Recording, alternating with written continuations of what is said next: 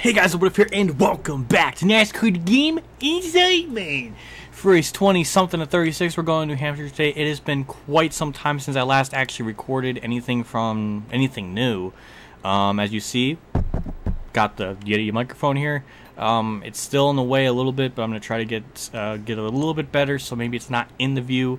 That doesn't also help that the camera's viewfinder here is much wider, because my old one was a little bit more closer. So I think even with if it was with the old one, you might just see a little bit of the top of this, but here you see a little bit more. So not a whole lot I can do in that regards, but this will do for now. At least I can make some videos. So we're gonna go into season standings here. We have a very big points lead. We have a 30 points lead over Kyle Busch. Last race was at Chicagoland. That was our first race of the chase. Now we're going to New Hampshire. Very depressed. My worst track on the schedule, so I'm probably gonna get 25th to 30th. So like a band-aid, let's pull this off real quickly and get this thing over with. So let's get into it. Here we are around the weekend settings. Champion difficulty 15 laps, 1 times wear, caution black, flags on, damage full, same format as always. We're going to accept the changes. Then we're going to skip in the qualification and put our ball in our 1222 setup and all that. So let's do that real quick. We're on the apply setup menu. 1222s, normally it's 12 on the left, 22 on the right. Nothing too surprising there. That's what we're doing. So we're going to accept the changes there. Also, the brake bias is already automatically lower because I already did that. So it's at 50 or whatever. So let's begin qualifying, do our outlap, and see where we start in the race, because I'm assuming we're going to get 30th.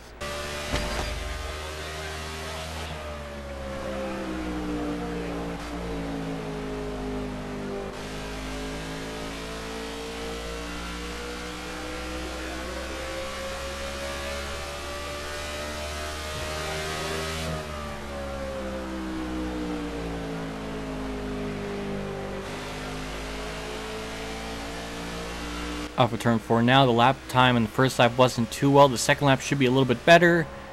30th. Okay, so we get exactly where we I thought we were gonna qualify. 30th place. I think I saw Tony Stewart on the pole, which is good for him because he had a terrible race. Yeah, he's starting first, Junior second, Kenseth third, Biffle sixth. So it looks like the people in the back in the chase seem to do pretty well. So we'll see what we can do. I'm not expecting to win, obviously, but maybe if I can scrap a top 25, that should be pretty good. So we'll see what we can do. So let's continue, get into the main race, and see what we do. Here we are. The race is about to begin. You see the pace car heading down pit road. We're starting 30th on the outside line. Obviously not the preferred lane. I really want to be right away at the start of the race, as we're already losing spots. Get ready and go. Green flags out. We are underway here in New Hampshire for 15 laps, and oh boy, I'm going to try my best to stay out of trouble. No guarantees or promises for that, obviously, but I'm going to try to get to the inside right away. We do just that. We barely clear Castle. Now we're in 32nd, so now we're just going to try to be on the inside line here and try to gain spots one position at a time. Really, it's frustrating because I'm not really driving the track all too horribly. It's just the AIs are just extremely, really well programmed. They're really, really fast. So it's not really, I mean, whenever I do get here, it is frustrating because there's really not a whole lot I can do. But it does seem like I'm gaining some spots early on, but I don't know how long that'll last for. We're already up in the P28. We're side by side with Montoya and Menard, really nothing. We're going to 3, diving in a little bit deep. We're going to stay on the inside line here, try to get next to Regan Smith, make some slight contact with him, but it wasn't a whole lot to really affect him at all. And now we're getting into 26. We're going to try to catch Jeff Byrne here. We really got to gain as much spots as possible early on in the race, considering how the tire fall off is. We got into Byrne, we're sliding sideways, and that was surprisingly better than I thought. Or no, wait, no, we're still sideways. Oh my god. Alright, so we saved it somehow. Let's try not to dive bomb it in there as much. Byrne kind of braked a little bit early. We're going to go in the corner, slide up. He won't be able to do the crossover, and we get through the corner fairly well, even though we drifted a little bit off that corner. Now we're in 25th. I think we can catch Reagan. I definitely think a top 25 is possible. I think in the spring race here I got in 25th, I think. Oh my god, the banking difference. Oh my goodness. And somehow I did not lose any ground from Burton. And I lost a lot from Reagan, obviously, but surprised Burton didn't catch me, even though I got sideways there. It was really weird. I really can't get anywhere near that that banking because there's a dip there, or now I am. I'm riding the high line, a fine line between the banking and the track. I don't know, but we caught up to David Reagan yet again. I'm gonna try to really execute or try to get by him on the outside. I was gonna say, you know, try to wait till we get off the corner and then make the move, but that didn't work. That didn't work as I thought, so that's a shame. That makes me a little bit upset. So we're gonna try to go into 3 yet again. He does break a little bit earlier, so we're gonna try to have the preferred lane here on the inside. Try not to go off the banking, and the car just can't really. It just doesn't have grip. So wait, never mind. Wait. Oh, now we're side by side with him. Trying to get by him for 24th. We're gonna go into 1. I normally brake at the 1 like marker or whatever that's there, and it seems to always work the best. So that's what I've been trying to do. And when we dipped a little bit down low, we got through there just fine. Too much stuff's going on. I can't even explain it. But now we're in 24th. Ryan. Jeez, Trevor Bain's right up ahead of us. Tony Stewart is leading. He is pulling away, so he might end up winning this race as long as there's no caution that comes out.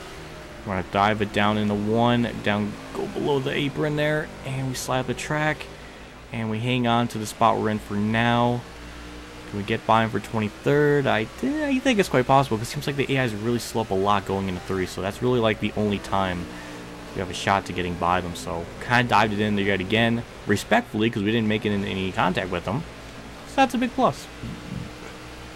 Now we're still right behind him.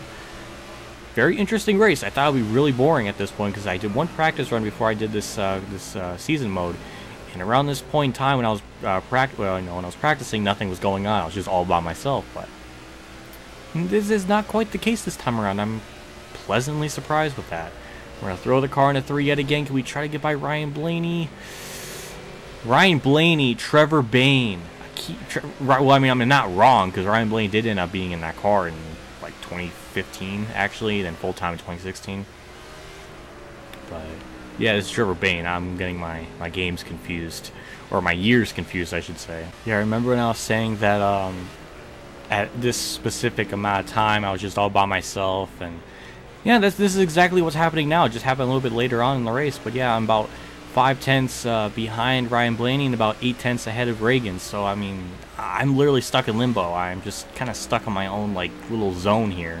White flags out. One more lap around the track here at New Hampshire.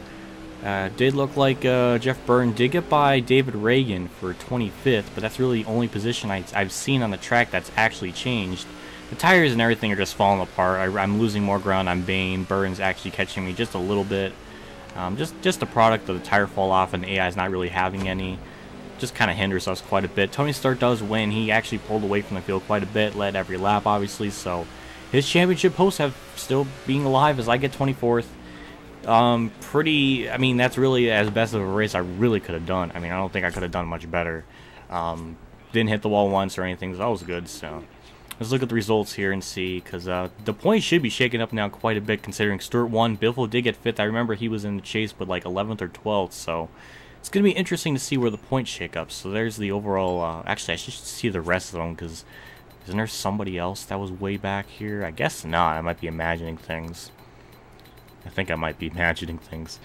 Okay, Gordon, alright. So there you go, there's the rest. There's the whole entire field, literally. So let's continue and check out the points and see where everything stacks up after race 2 of 10 in the chase. I still have the points lead by 11 points over Jimmy Johnson. I did lose quite a bit. Stewart, who was 12th in points, the last guy in the chase, gained 5 spots, so now he's technically in the hunt. He's only 25 points behind me. So this is going to be interesting. The points definitely did shake up quite a bit. It's now much tighter than what it was before. And because of that race in New Hampshire, that was my first top 10, outside top 10 finish since the last New Hampshire race. So that's pretty crazy. And there was one other race I must have not gotten outside top 10. I'm not making any. Must have not. That I make up my own words. So, anyways, that's the points how they shake up. Again, it did drop me back quite a bit, so now I gotta step up my game. So it's gonna be interesting to see where the points will shake up next race. And also, next race is Dover, and I do pretty well at Dover on this game. The AIs are absolutely abysmal, so that kind of helps into the equation of me being good. But yeah, they have a really bad tendency of braking in turn 3, so that'll make the race very very interesting. So I think we have a shot to win there and gain a pretty good points lead, and then maybe Talladega. That's unpredictable. I don't know how I'll do so. I really just want to get a cushion, because once New Hampshire comes, we're going to be in big trouble because we don't do well there.